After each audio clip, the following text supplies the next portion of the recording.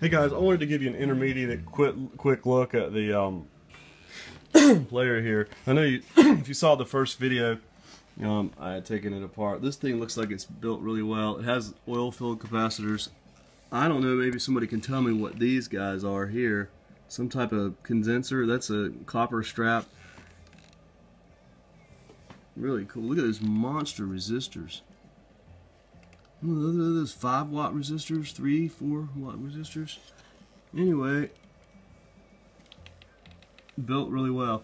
The problem that was wrong with the, if you remember from the other video, the meters, of course, they just had foam behind them, and the foam is gone. So they actually work good, and the backlight I think is good. We'll check and see. So I'm going to get some insulation or foam or something put back in there, so they'll be right where they're supposed to be. They work. And the backlight, I'm going to lose this gasket. As you can see here, they are real light bulbs. Those just have a red cover over them. And then here, man, that unscrews out of there. That's a real screw-in light bulb.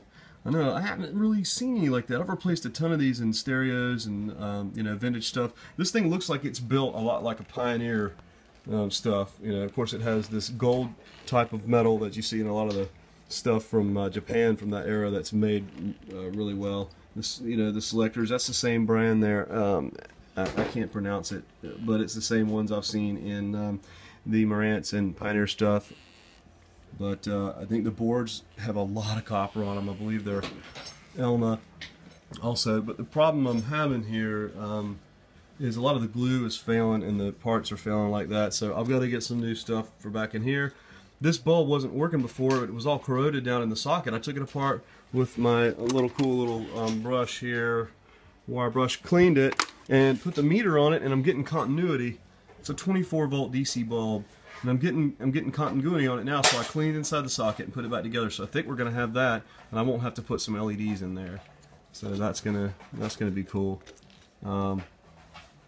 This is the screwy pot here. I haven't even looked at this yet. That one's got a piggyback on it for you know, the power off and on, which is strange. But there's the power off and on. They're nice and solid. And there's places I can get in there and clean them. I think that right there is going to be, I'm going to have to tighten that up. Let's see if the other one does it. Yeah, it does. But I guess that's, the wiper is not going to touch right. But I need to clean it and try to bend it.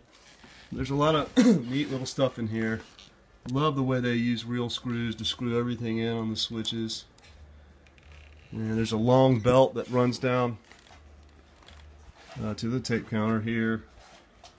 Focus, please.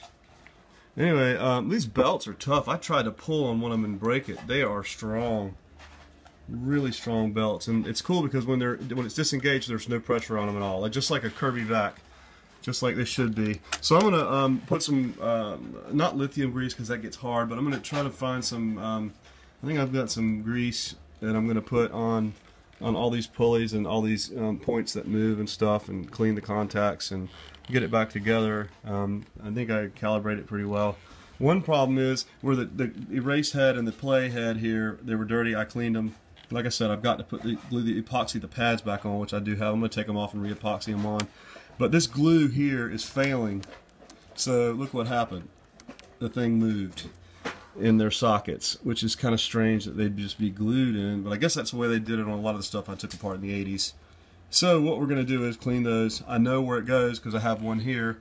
Put a little pencil mark or something, clean them, clean it all up good, and then use some of this killer epoxy here.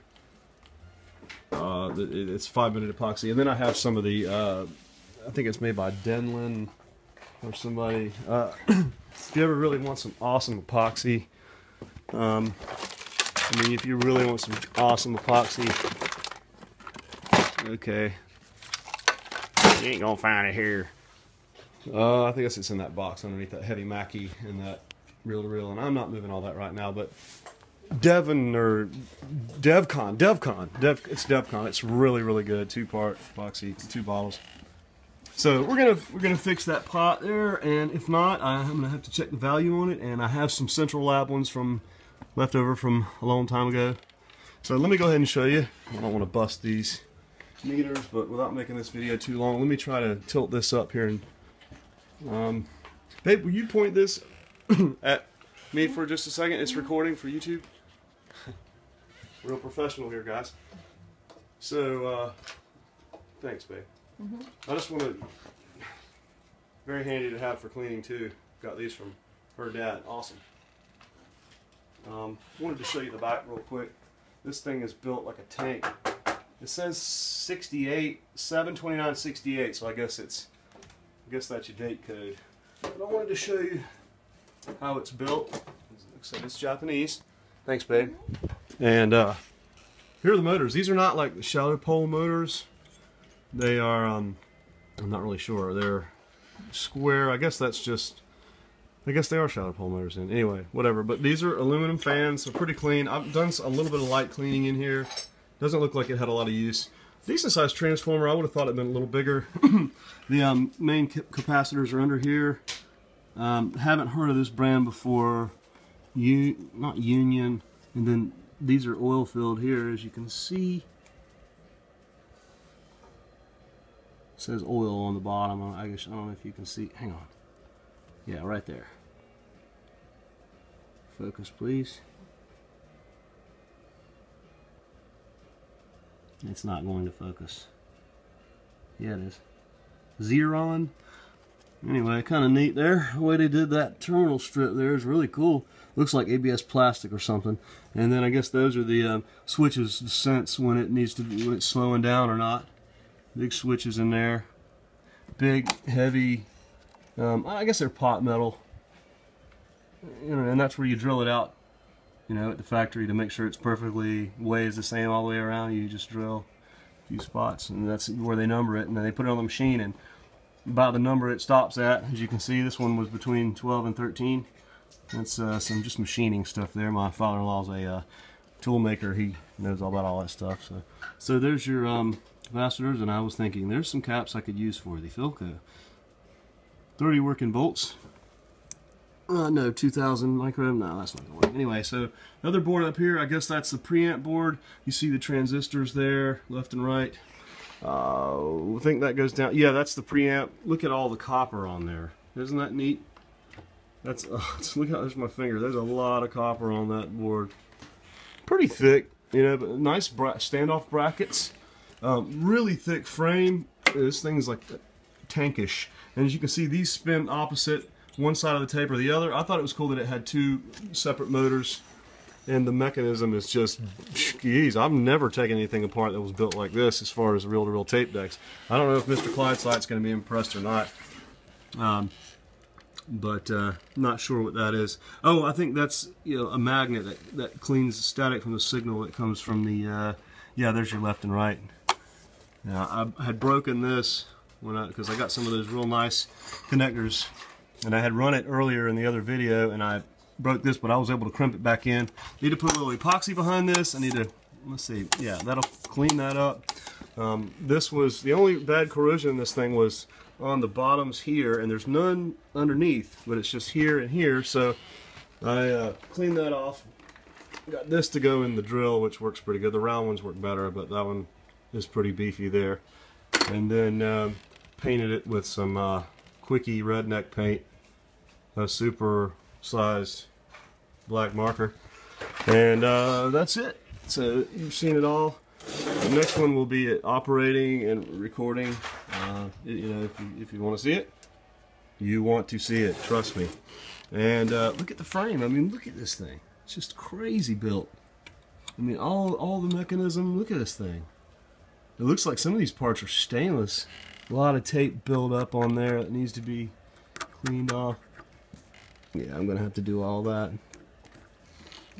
No, well, that's not where the tape goes. Actually, that holds on the covers. But anyway, here is the guy. Wow, I was very impressed. The neatness of it, you know, to be 1968. It's all solid state, but look at how thick these brackets are, man. I mean, this is my finger. They are massive. I've never taken anything, Wallensack or any of that stuff apart that was just built like this, man. I mean, this is just amazing to me. Big fat springs. I mean, it doesn't look near as tough on here as it is, but you know, this is just very kind of complex, you know, as far as what it could be. You see there the pads, and those are going to be fixed. Awful lot of play in that. I don't know. Let's see. Yeah, that looks like that needs to be further. Awful lot of play there. I'm going to have to check into that. I don't know if it's supposed to be, but these are, watch, nice and soft. Everything turns nicely. All the mechanisms operate. So I'm just going to grease the grease points with some good grease. And anyway, thanks for watching, guys. We'll do an operating video next and record some good music on it. Check it out. Say goodbye.